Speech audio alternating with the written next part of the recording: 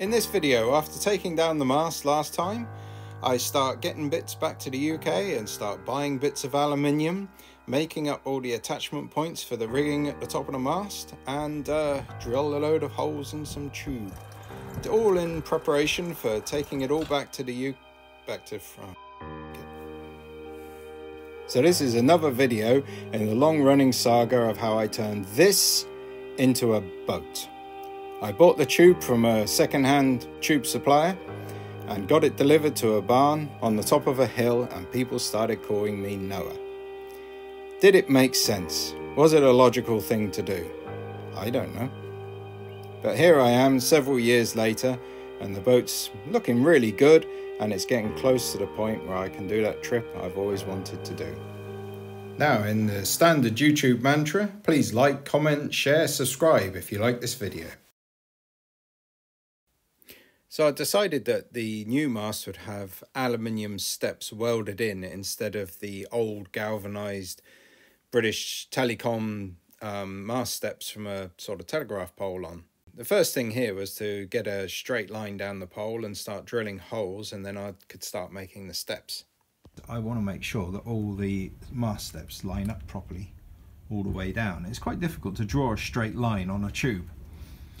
So one of the techniques I'm using to make sure I get them done right is I've made up this piece of paper, curled it around the whole thing, folded it in half to make the dot, and then when you go around like this and you pop it all the way around, you know, and turn it around, you know that the halfway line that's now on the other side is exactly halfway from there. You can also work it out with 2 pi r, but there's always a little bit of variation, so it's best just to use a bit of paper really, because then you've sense checked it as well. So I'm just doing this, but I'm using a laser as well to make sure they're all in line, this first line. So I think I've got this all in line. So these are one of the steps that I've made. Obviously it's not sanded up and nice and flush yet, but I've got a thin bit of 3/4 tube, this ladder rung material, which is really cool. That's your anti-slip, and then some 8mm by 30 plate that I've welded on the end, and that will be the step that goes all the way through. So one hole is inch and the other hole is 3/4 inch, and that way I haven't drilled too much out of the actual mast material. So this one here is 25, the other one's 25mm inch, and the other one's 19mm 3/4, and it just sits nicely in there, and it's really, really, really strong. And then what I'll do is I'll just weld around there on both sides, and it's done. And there won't be too much heat affected zone weakening the aluminium, because it really is just a sealing weld, because they both slot into the holes. The weld is literally just to seal it up and keep it in place. So I'll put as minimal heat in as I can get away with while still getting the weld wetted properly, and then that'll be good. Alright, so this is my little step making production factory here. Trying to get everything ready. So you've got the welder over there. I think they supplied too much gas in that bottle, over pressurized it, which is great because it means I've got more gas. So here's some of the steps I've already made, and the other bits and pieces. I'm wearing this mask now all the time, welding aluminium. It's a FPP3 or whatever you call it mask. Just helps keep the fumes away from me. My foot pedals down there.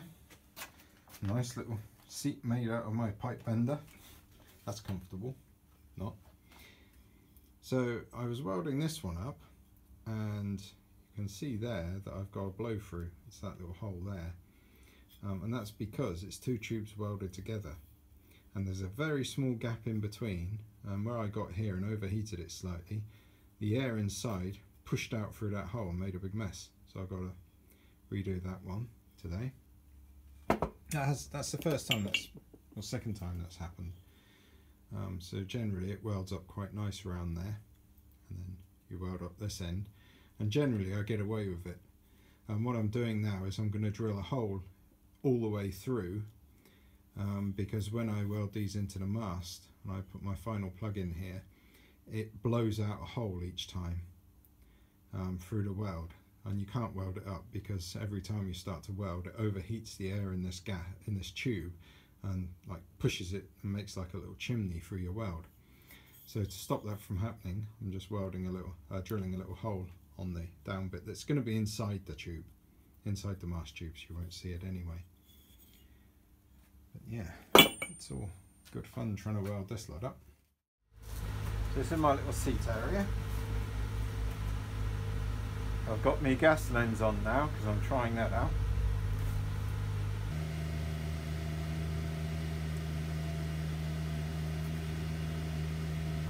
So this is one of my steps, and I have to make 23 of these and then another 2 double steps. Yeah. This plate I've got to weld on the end here like this.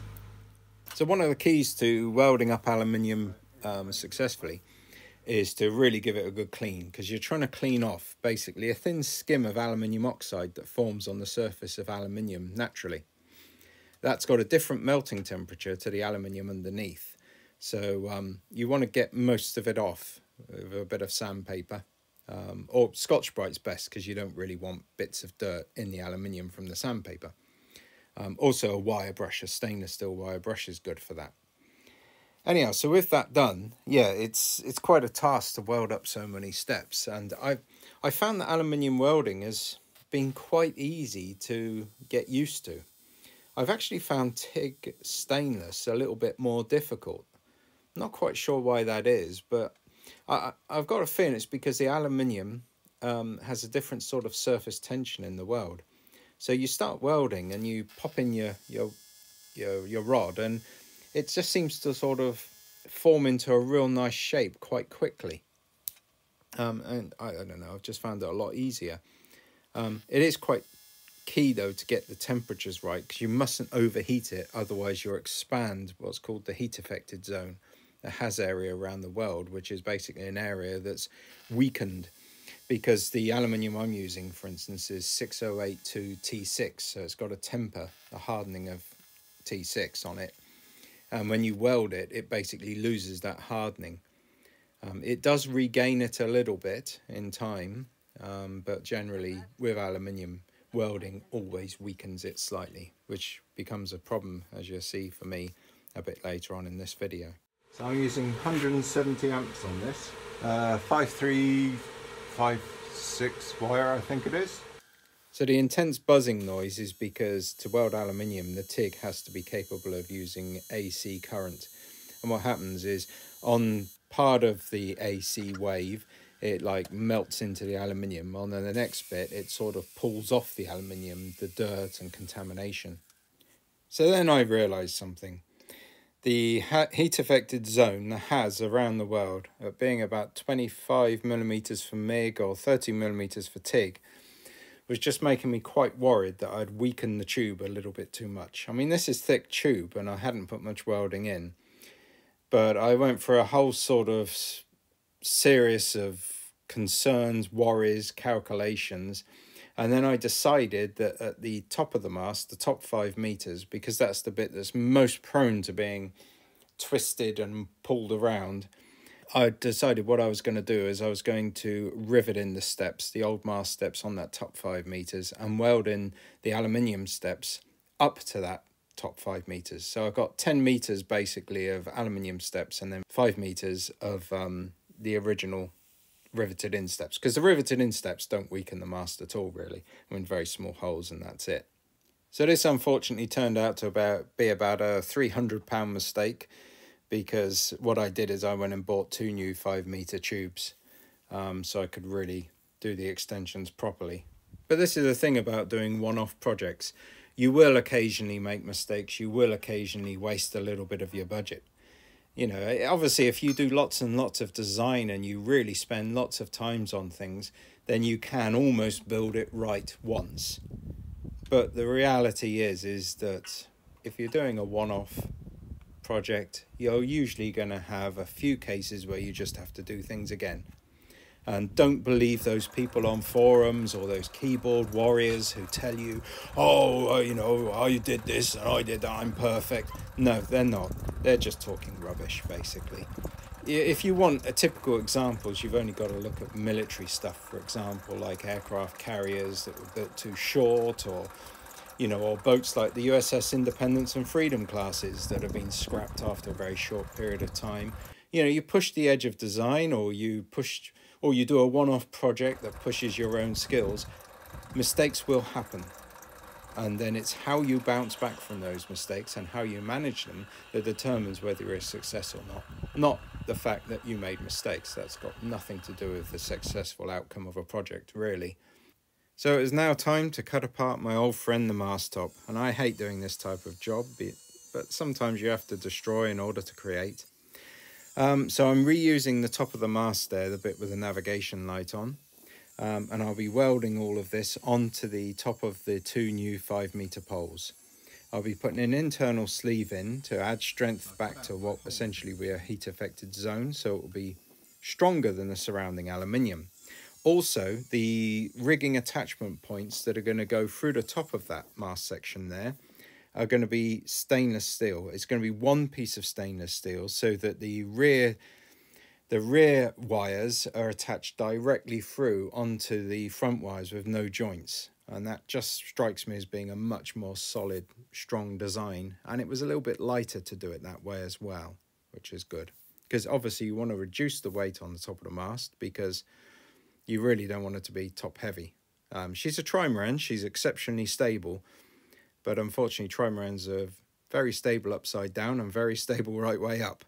So you want to try and avoid that tipping point. So this is the very top of the mast here, and just working on the last bits on it actually. So these are my mounting points here and here for the foresail. So this is the furling system, and then the very foresail forestay. So I'm just putting in this plate here, just tacked it in. Now I'm going to take this plate off and weld it off of here, and just tick it all up nicely and tidy. And then all I've got to do on this really is just sand down these points, do my little nav light mount, just pop rivet it on there, I think will do. These are the holes for the cables to go through, and that should be good. And then all I've got to do is just drill the various U-bolt holes that go around this plate to hold it all in. And then there's the big M10 shouldered bolt that I'm going to stick in there that sort of holds all of this, well, all of these bolts hold it together. That's like the kingpin bolt. I might do it in M12, I'm not sure, but I think there's enough strength in all of that. It's going to be about 10 bolts on that, I think. U-bolts mainly. Yeah, it should do. So I'm welding these little cross beams in here on the U-bolts, just using a little bit of 6mm. I'm just going to weld around there. Once it's off there, I'm going to take it off to weld, and it's just so when the blocks sit on here, they sort of stop at that point and don't drop down onto the plate here, because then if they drop down onto the plate, the block here with the rope around it is going to run into there, and the rope will rub on this section here and wear away. Whereas with that there, it will keep it off, so it hangs flat, and it will give it that clearance that I need. Next, it's time to do some painting in preparation for the steps. I use some etch primer and then Jotun mastic on these. Right, I'm just using Scotch-Brite. This is like a really harsh stainless steel one, and slightly softer Scotch-Brite, to turn this very shiny, nice Jotun and nice shiny pop rivet into this. So a slightly scuffed pop rivet, non-shiny Jotun, because what I've got to do now is I've got to put a little coat of Jotun, or 2 coats of Jotun, over the top of all this to cover up the Sikaflex, and just make sure this had 4 coats, and is really good for, well, I'm going to put a top coat of something like Smooth Right Silver on it, and then with that on it, it should be good for many, many years. A quick point I'll just say about these steps is they came off after about 25 years on the mast. I'd riveted them on with stainless steel pop rivets using Sikaflex and Jotun again as the base, and there was no degradation after 25 years, so I'm completely happy with putting these back on again. They're tried and tested basically. Right, so it's now time to paint some mast steps. So what I've done, I've sanded them, I've used a bit of Scotch-Brite. The 3M Scotch-Brite I used for the grey stuff is, oh crap. The 3M Scotch-Brite stuff that I used for the grey, the grey bit that I used seemed to be really harsh actually, which is quite good because I really wanted to get a bit of a scuffing on the pop rivets. Because Jotun will stick, but obviously if it's slightly scuffed up and got a nice key in there, it will stick much better. So this is my Jotun, it's still in date, just. I need a paint stirrer, don't I? Oh, poop. Where's a paint stirrer? Obviously I've got half a Ford Model T in bits, so I've got everything else all in bits, and it is a bit messy. Always give it a really good stir to make sure those heavy compounds are all mixed properly in. So anyhow, because I only want a very small amount of paint, can you believe I'm wearing one of my best jumpers? One of my only good jumpers. Everything else has got welding holes or paint in it. But because I only want a very small amount of paint, I'm going to use this medicine spoon. I really don't want to, you know, you really want to get these mixes just about spot on, so that's about top. If you've got a really good accurate set of scales, you can also do mixing by weight, which is probably better. Now today I'm using summer grade, so I've had to wait for the weather to warm up a little bit, because Jotun you can use winter grade, and the winter grade's good down to well, certainly 0 degrees. You can actually, that's it, apply epoxy on in 0 degrees. That's substrate temperature, not necessarily air temperature, of course. That's 3 of those, so I need just a half. Not so easy to calculate. That's about an half. So that's 3.5 of those, and then it's going to be 1 of these. By using a medicine spoon, it just means that I'm going to get a pretty accurate mix, because the problem is when you start getting down to very small mixes like this, you can easily end up getting the mix wrong. I'm not sure how fussy Jotun is actually. You know, if you do 4-to-1 or 3-to-1 by mistake. But on small amounts like this, I mean, obviously you're down to a sort of like, it's very difficult to get the quantity right. Last step at last. So a bit of an irritating start to the Mast rebuild project back in the UK. But the work has begun, and now it's just a question of carrying on, rebuilding the top of the mast, and then popping everything on the car and taking it all to France to hopefully get my boat back into being a sailing boat again. Thanks for watching.